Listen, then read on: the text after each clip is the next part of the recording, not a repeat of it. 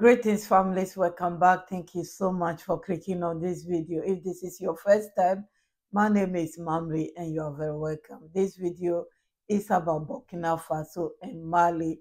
As I always say here, they all do similar or same thing together. Yes, yesterday Burkina Faso has passed a law concerning financing and also women development, women empowerment. Yes, can you imagine the same thing is going on in Mali? So I put these two videos together. Families, listen to the Mali's one and I'll be back. Thank you for your time. Entrepreneurship, employment and vocational training has come to the rescue of women and people with disabilities. The department initiated a training program for this purpose, which resulted in the handover of kits to facilitate their socio-professional reintegration. 3 members of the government took part in the ceremony. Details with Ben. The best form of solidarity towards vulnerable groups is to help them find sources of income.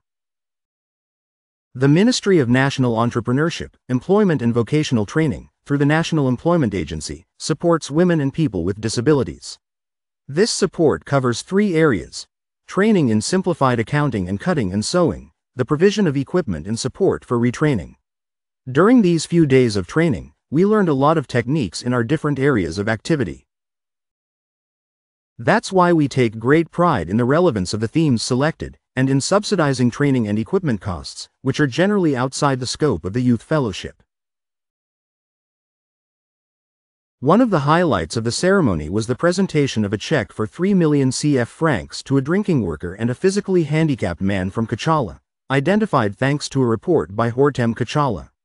This gesture will facilitate his retraining. The theme in its public service mission takes its camera around the country to unearth Malians worthy of celebration. It's in this context that Apusha, the white gold capital, our representative, who was unable to travel to Mali in the daily life of Mamadou Didier Vori, we are in our role. It is precisely our mission, the mission of public service. I think we've taken a lot of Malians out of the order who were just in the middle of these kind of citations. My department has decided to put 80 sewing machines for 200 vulnerable girls who have dropped out of school. Shaped and inserted. Without a kit of equipment and building materials available to the young people trained and inserted, this equipment was officially handed over to the beneficiaries at the end of the ceremony. The ceremony was marked by the presentation of a check for 11 million CFA francs to the NPE 2 million Partner Vocational Training Center for the Association des Personnes de Petite Taille. Training certificates were also presented to members of the Average Federation of Disabled People, and certificates of recognition to a NPE's Partner Training Center. Thank you for listening up to that stage. Please listen to Burkina Faso as well, what they are doing concerning money. You know, nowadays, this mobile money in Africa, they are going to manage it. Everything is business when it comes to AES. And also women empowerment. I like that even most because many of the troubles we are having start from home, start from the women, how we bring our children up. Sometimes you do your best, but if they will be good, they will be good. If not, but we have to do more. And also by doing more, we need job. So yes, they are going to cover the basis for us. Listen, I'll be back, families.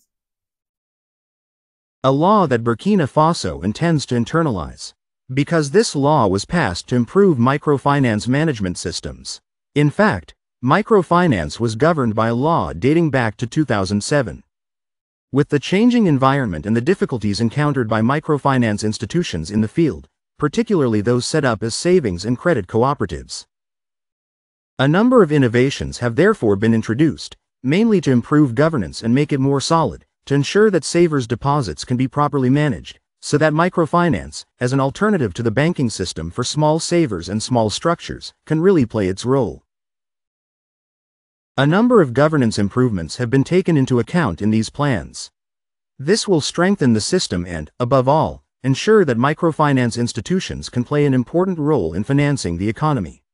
As you know, when it comes to banks, accessibility for certain categories of the population is not obvious. So microfinance is there to fill the gap. So it's important that we strengthen the microfinance management system so that it can play its role to the full. The second and third decrees concern the application of the law on public procurement adopted by the Transitional Legislative Assembly. This law brings a number of innovations, notably in terms of transparency. In terms of acceleration and accessibility to public contracts for Burkinabe companies. 2 decrees have been adopted. Today, the first concerns the organization of the Public Procurement Regulatory Authority, which is attached to the.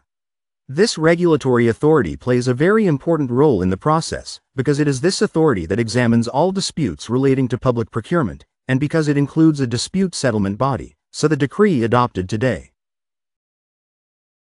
reviewed the composition of the body and also gave a little more investigative power to the regulatory authority so that this authority can fully play its role in regulating public procurement. The third decree concerns a code of ethics and professional conduct for public procurement.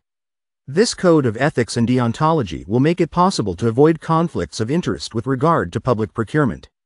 Because, as you know, when it comes to public procurement, there are many allegations of conflicts of interest. So we need to strengthen the mechanisms to ensure that public procurement, and all the players involved in it, can work with total transparency and efficiency. So that the issue of public procurement is seen in a much more positive light.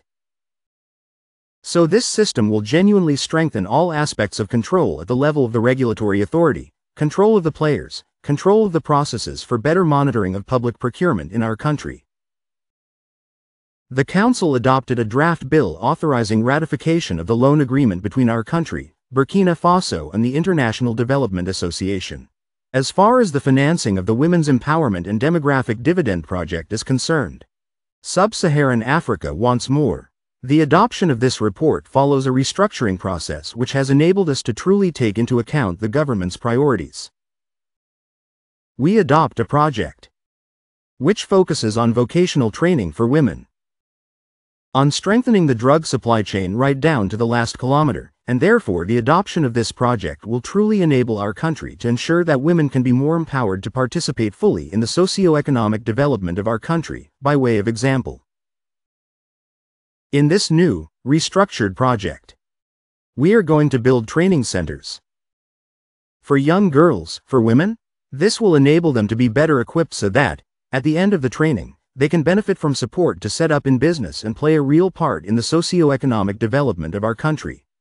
In the case of this new project too, we're going to build medicine distribution depots, which will ensure that the medicine reaches the last mile, right down to the village level.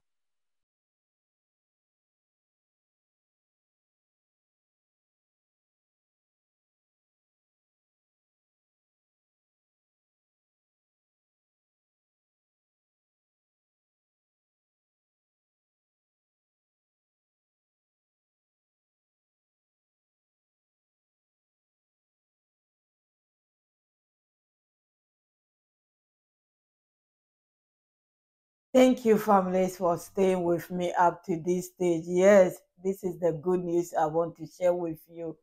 For me, it is good news. Thank you so, so much. My returning, my new families, those who are passing by. Thank you. God bless you all. My VIPs, my queens and kings, thank you. I'll be back with a very special announcement. Yes, thank you. I will see you soon. Bye bye.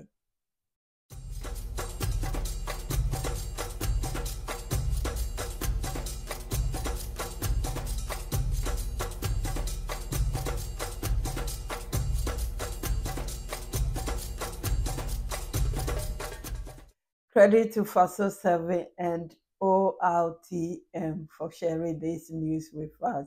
Families, I'll be back. Stay blessed.